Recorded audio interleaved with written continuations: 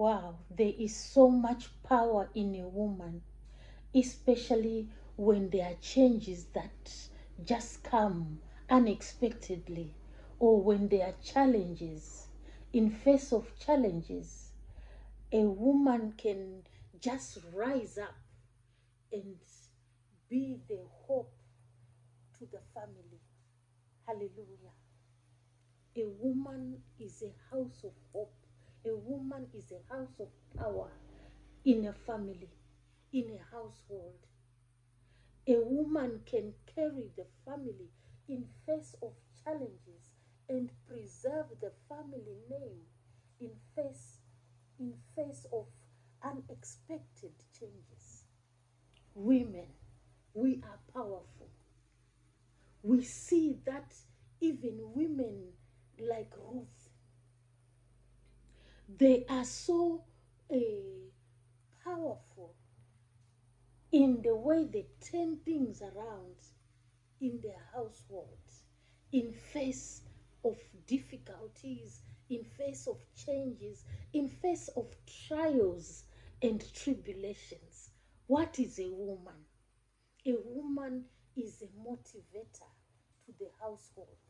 A woman is that person that brings hope to the people around her. Even though it looks gloomy, the woman is there to bring out beauty out of nothing. This is a woman. Hallelujah. A woman like Ruth, a woman like Naomi. We see that Ruth and Naomi, in the face of the deaths of their husbands, they don't get drowned in tears of sorrow. They have times when they are bitter. They have times when they are in sorrow, but they come out of it. This is the woman. This is the power of the woman. The woman has so much potential. We have so much potential in us that if we look deep in us, even after having some tears over trials and tribulations that come our way, there is so much power in us. We have to tap it, wipe our tears, and be the light in a household, and be the light to children, to save the family name, the family dignity, the face of the family in times of darkness. We've all come through different challenges in our lives. It can be death of a husband. It can be death of a child. It can be maybe court cases of a husband, of children. It can be drug addiction in children or in a member of the household. It can be even poverty. Maybe someone in the family, the breadwinner, has lost their job, and we become the light of the family.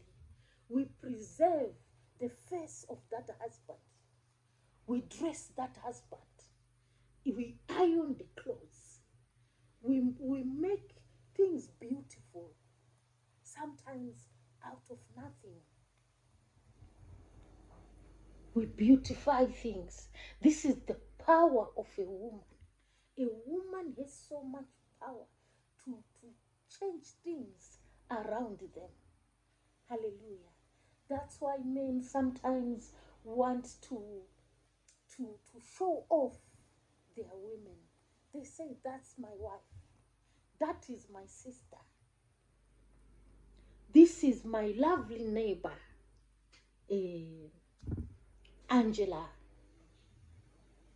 They want to show off the woman. The woman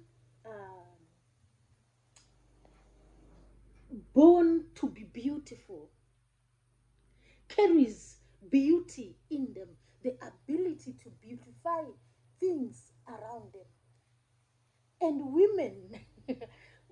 must not underestimate ourselves.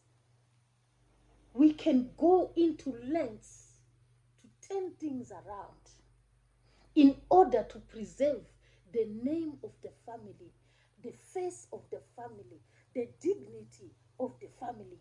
We can go into greater lengths.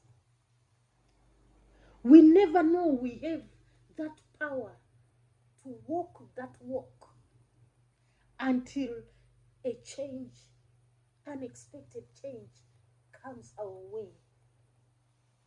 Until a trial comes our way, a test comes our way. We are not scared of tests. Women are not scared of tests. I'm not saying men are scared of tests, but this is us. I'm just focusing on us at this moment.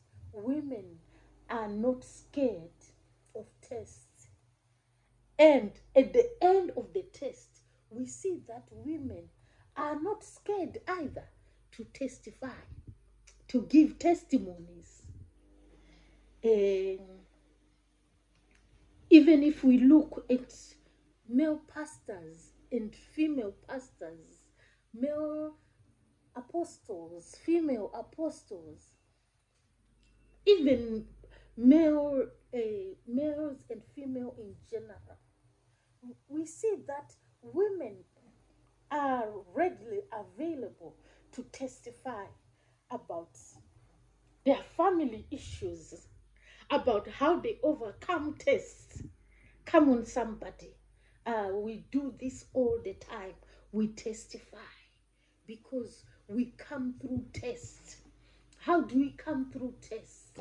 There is that power in a woman to beautify things even when things are looking ugly, and to make everyone look beautiful and handsome around them, and bring hope to people around them. This is what is happening in Ruth chapter 3. In Ruth chapter 3, with Naomi, the mother-in-law to Ruth, and Ruth. They are in a place where they have had bereavement in the family. All the husbands in the family have died, from father-in-law to the sons. And now we have a mother-in-law and a daughter-in-law whose husbands have died. This is a big challenge. It is a big challenge. Because sometimes when the husband is there, you feel so secure, and sometimes you take it for granted. The security that you have, you take it for granted, until one day, some of us whose husbands have died, we know this first experience. Someone who has not experienced it cannot tell this story like the testimony of someone who actually has experienced the death of a loved one. These two women, their loved ones had died. In Ruth chapter 3, their loved ones had died. Some of us, we have where our partners have gone to faraway lands to look for greener pastures, and we are alone. That security is gone. Some of us, people have separated or divorced due to different reasons, and you find yourself alone with the children, sometimes with no child. But you want to beautify things. This is something in us women, to want that drive to want to beautify things and to bring hope to everyone around us. Hallelujah. So this is it in Ruth chapter 3. We have Ruth and Naomi. Naomi wants a beautiful home. Naomi wants to maintain the name of the family. Naomi wants to maintain the image of the family they've had before the death of their husbands. This is Naomi, the woman. This is us. Hallelujah. This is Ruth, the woman. This is us. Hallelujah. These are women like us. Hallelujah. We have so much power in us. We can never let anything die around us. Always we believe in life. Maybe because we've carried lives in our tummies, that we have so much in us that there is life. There is life in everything. Even in the death of their husbands, with no children, with no children from the daughter-in-law, Naomi believes there will be children, and she devises a scheme. We can go to greater lengths to beautify the image of the family. This is what Naomi is doing in Ruth chapter 3.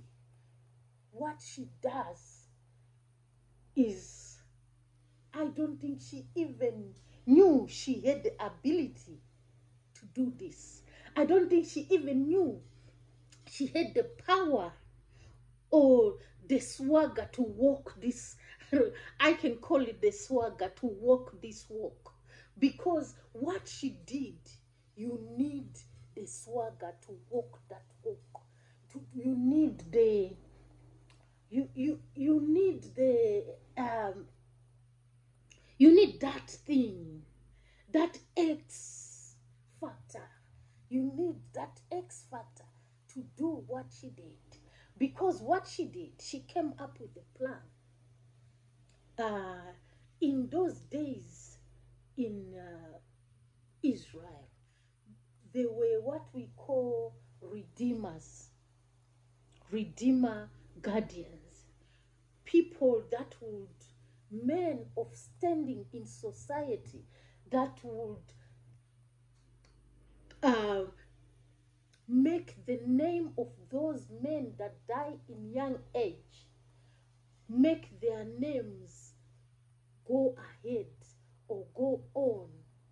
They would take their businesses and continue to grow the businesses for them. And they would take also their wives, and according to their traditional methods, and to make the name of the dead young men continue.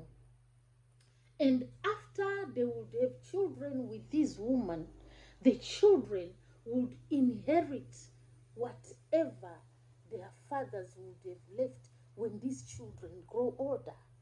So it was a real good plan. But in order to save the image of the family, in order to save the lineage of the family, Naomi does it with so much in a way that is out of this world. I mean, even that was years ago, centuries ago. But even today, it's something that you'd only do when you have, when you believe so much in yourself. Naomi believed in this instance, honestly. You have to be someone who really believes in what you are doing. Hallelujah. You must have that extra thing about you. That means that Naomi had that extra thing, and Ruth had that extra thing in her. Hallelujah. These were women with the X factor, women who would go an extra stride to beautify name of the family going, to keep everything beautiful about the homestead, about the household, about, you know, the how the lineage of the family is gonna flow. This is what Ruth did. Naomi asked Ruth to go to Boaz, who was their close relative, the close relative of of of Naomi, the mother-in-law. Boaz was a redeemer guardian, who who they could also go to for him to keep the family name going, so that he can run their household. But they did it in so much style that makes Ruth chapter 3 so much interesting to read. So much interesting, so much interesting. And it gives us lessons that the people that we see sometimes in movies, in book stories, in social media, how they propose to their husbands, how they have how they meet uh, in a way that we say, oh, they can't do that, they can't do that. Is that acceptable for Christians? Honestly, if you read Ruth chapter 3, you will see that God is a God of miracles. And with miracles, there is no, like, it's not customary. It's not our tradition. It's not this. But this is what happened. What happened is that Naomi, the mother-in-law, devised that when Boaz, the guardian redeemer, um, was a was was had eaten and had some drink. And you know, when you eat and you drink, when people eat and they drink and they make merry, sometimes they end up lying down. This was a man in Israel. Maybe he was also having some wine, because this was after eating and drinking that they thought it would be the best time. That's why I'm thinking maybe there was wine in the drink. So they said when he is now lying down after the drink and eating, the daughter-in-law should then go and lie next to him and uncover his feet, such that when he wakes up in the happiness mood of parting, he will then he will then do what they expected uh, some men to do, to see that this woman needed a redeemer. This woman needed a partner. It was, to me, it was, I would call it a midnight proposal, because this man Boaz woke up at midnight and found the Naomi's daughter-in-law Ruth there next to him. He was he couldn't know, he didn't know, maybe because of the wine, what had happened before, or what would the people say, because this took him by surprise. And he said it should be kept secret. By then he said he would be interested to be the redeemer. If the one that was closer to him had said no.